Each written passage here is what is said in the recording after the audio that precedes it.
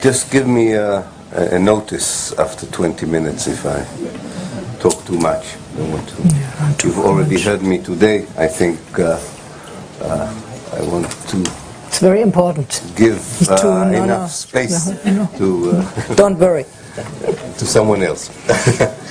In any case, I think a good way of getting into the subject of what I call the Zionist mindset is to read the diaries of the Zionist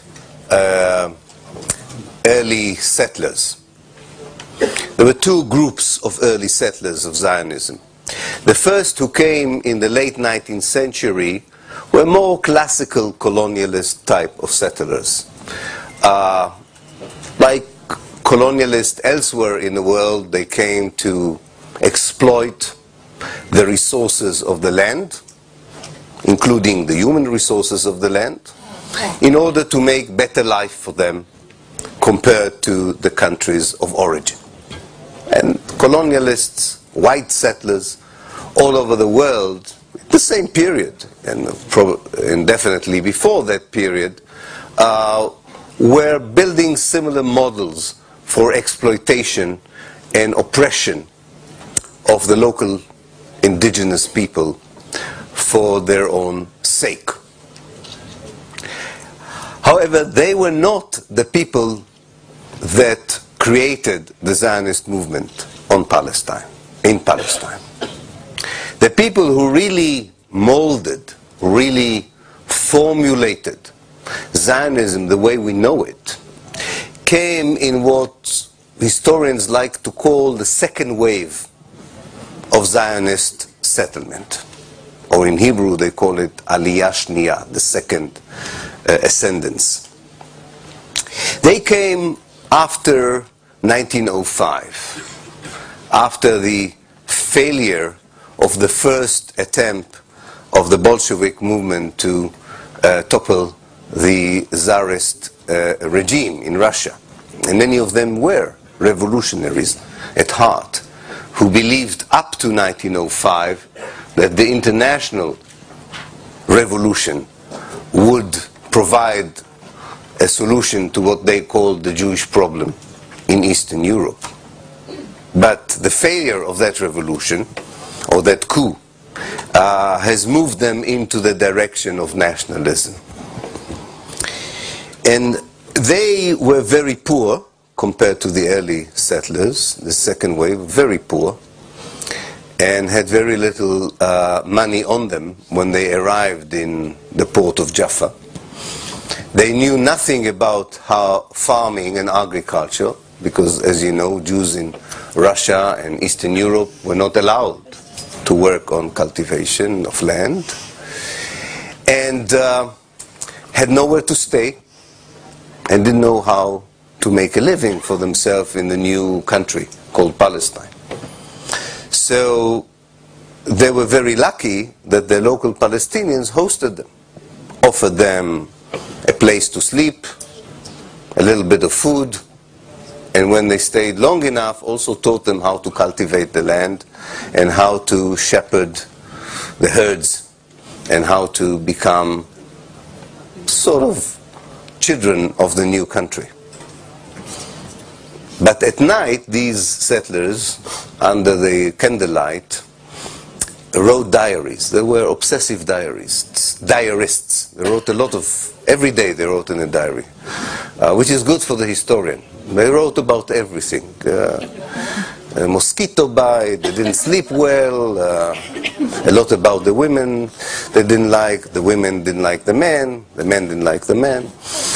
But there is nothing that escaped the diary. And in those diaries, in those entries to the diaries, they write about their greatest disappointment to be in Palestine. The main disappointment was that the place was full of foreigners. Especially those, of course, who hosted them. They were the main foreigners. And they were saying in their diaries, and I'm staying tonight in the house of one of these foreigners. And you have to understand this mindset. The mindset is, and hasn't changed, It hasn't changed. There were two disappointments here, to a certain extent. One was that most of them believed the propaganda that Palestine was an empty space, that it was a land without people, waiting for people without land. They really believed it. If you read the propaganda of the Zionist movement after Herzl founded it properly in 1897, Palestine appears as a totally empty land. It's amazing. So they were really, really surprised to see someone else there. Secondly, they had to square this new effect with their idea of creating a new homeland. So they decided if someone was there and was not supposed to be there, they were aliens, hostile aliens in fact, who usurped, took over something which did not belong to them. Now, if you think that this is simplistic, if you think that this is outdated, think twice. The most important tool for studying the Arab-Israeli conflict in the United States of America today, whether it is in high school or colleges or in the universities, is an atlas called the Atlas of the Arab-Israeli Conflict, which was written by one of Britain's leading professors called Martin Gilbert. I think it's already in its 12th edition, right? And this is the main tool by which students in America, and until recently in England, more or less until I came over, but not because of me, or maybe because of me, I don't know, until recently also in England, was the main cartographic way of looking, or geographical way of looking at the conflict. And I think it tells you a lot of the Zionist propaganda today compared to the Zionist propaganda in the early days. Martin Gilbert's atlas has, as I say, is a professional tool that most academics in America use in order to understand the history of Palestine. Okay? The first map is Palestine during the biblical times, days of the Bible. The second map is Palestine during the Roman time, at the time that the Jews allegedly were expelled by the Romans. The third map is the Crusader.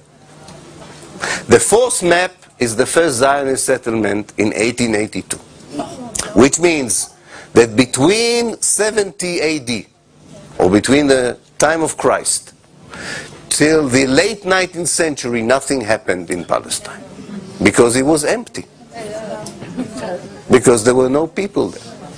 And this mindset is still there in Israel. This is Zionism for me. This is really Zionism for me, because Zionism is not saying there are no Arabs around. Of course the people know that there are Palestinians around. There are now, as Ali said today, there are half of the population of Manda, what used to be historical Palestine today, are Palestinians. So you don't deal with a Jewish community that doesn't know that Palestinians exist. But the whole effort is on two levels. One is to make the Palestinians evaporate, disappear, so that we can go back to the land without people. Or, if you cannot do this, imagine that they are not there. Now, how can you imagine that they are not there? You can build a wall.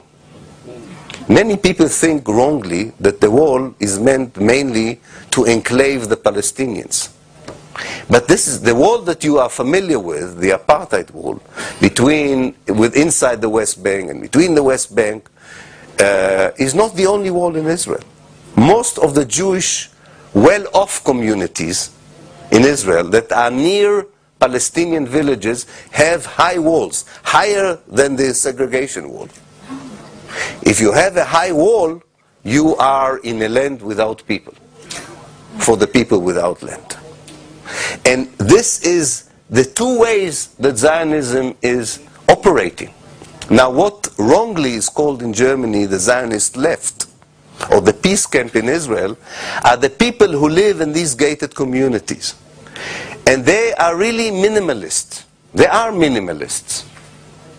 They want only a small part of Palestine, it's true, provided it's purely Jewish.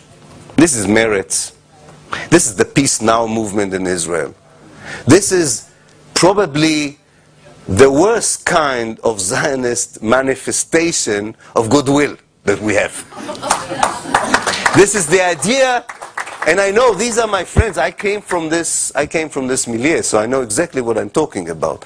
This is the kind of people who are very nice, and they are really nice. You know them. You adore them in Germany. You give A, B, C, D, E, F, H, Yehoshua, and Amos, Oz. You give them prizes, although they're horrible writers, but that's another issue. But you give them prizes like as if they have written the Bible, the Quran, and the New Testament together, and all these human creations are nothing compared to their amazing stories. It's just watching the what is it, the Goethe Prize, I think, that or the other ones that you are bestowing on these mediocre writers is one of the most embarrassing human ceremonies to watch. But never mind, that's a German problem, and that's your idea of culture after the Second World War. Sorry?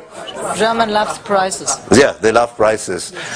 So you have to deal with what is German culture today. It's it's another victim of, I think, the Holocaust and the Nazi era, but I won't go into it without being too offensive about it. Now, this is very important to understand, because humanly speaking, this minimalist Zionist approach was within the Zionist movement from the very early period.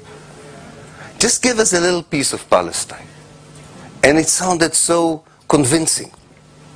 We are willing, in 1936, this peace movement within Zionism said, you know, 1/3 of Palestine, that's all we want.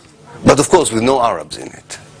And this didn't seem racist to anyone. It seemed like, these are amazing people. Look, all they want is 1/3.